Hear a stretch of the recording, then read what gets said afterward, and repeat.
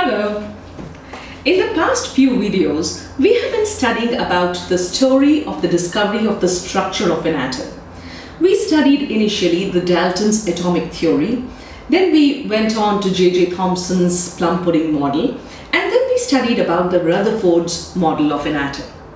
And then I told you that in order to move ahead with the story, it's necessary that we know what was going on in the timeline in the scientific world at that time, which influenced the discovery or the thought of another model of an atom, which was given by Bohr. So doing this, we studied about the dual nature of electromagnetic radiations. We talked about the wave-like nature of electromagnetic radiations and the particle-like nature. In the wave-like nature, we talked about the interference and diffraction shown by waves, and for particle-like like nature of electromagnetic radiations, I told you about the black body radiation, and we studied about the photoelectric effect. Now, moving on with the story, it is time now to see that there was quantization, the concept of quantization, which was given by Max Planck. This concept of quantization was now taken further to an atom. And it was that which later led Bohr to give his model of an atom. So today the topic of our video is the evidence for quantized electronic spectra. Let us move on with this now. If you have white light, and we know that white light consists of these different colors which are in the visible range. The electromagnetic spectrum tells us that in the visible range, the frequencies are from 7.5 into 10 to the power 14 Hertz to 4 into 10 to the power 14 Hertz. And these are the 7 colors which are called Vibgyor: violet, indigo, blue, green, yellow, orange and red, which form or constitute the white light. Now, when white light is passed through a medium which is whose density is different, whenever white light passes through a medium whose density is different, it shows diffraction. And the diffraction is not something which is like all of the light bends. It depends on the frequency and the wavelength of the different parts of the light of that particular radiation.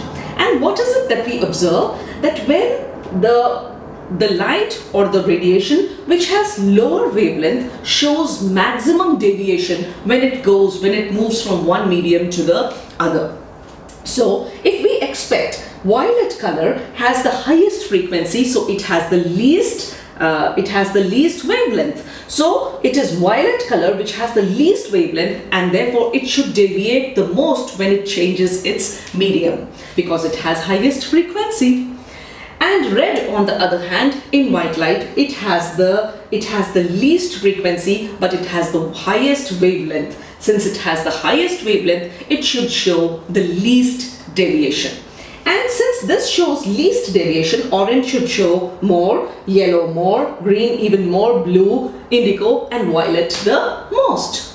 So what we see, if we allow white light to pass through a prism is a glass object which allows light to pass through it, which does not absorb any radiation. Therefore, whatever light passes through it, the difference is only in the medium. Instead of moving in air, it is now moving in another transparent medium. So when light passes through the prism, due to the change in the medium, it bends. And when it bends, the different colors, they split up. And when they split up, the light which comes out of the prism is recorded on a photographic film or on a detector, and we find, instead of white color, we find the light split up into all the colors which are forming different patches on the film. And what do we observe? That the red color just merges into orange. I have only 3 markers, so I could use only 3 colors to show this to you, which I have all the colors. So red merges into orange, orange merges into yellow, yellow merges into green, green into blue, into indigo, and finally we have violet. And it is like a rainbow that you see on a rainy day, that all the colors are merging one into the other, but they are also split up and you can see each color separately too. Such a spectrum is known as a continuous spectrum. So light forms a continuous spectrum when it is passed through a prism.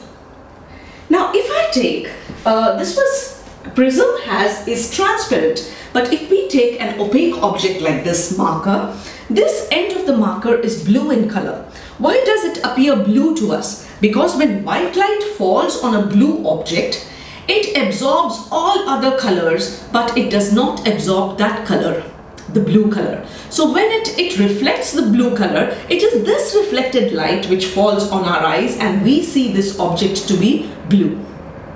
Similarly, the green colored end, the green cap, absorbs all other colors but does not absorb the green color, and therefore it reflects green color and it appears green to us. So we find that objects which are not transparent like the prism, they may absorb certain colors of the white light and they may just not absorb the remaining. Making use of this, what did we do? We put an absorbing sample in the path of the white light.